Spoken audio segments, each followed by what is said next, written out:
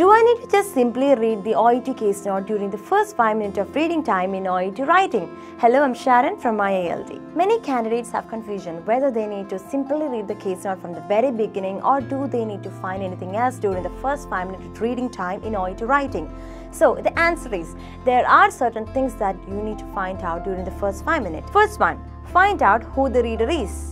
And secondly, find out the name of the patient. Third one, find out type of letter. So there are referral letter, transfer letter, discharge letter and update letter. So you need to find out which type of letter it is.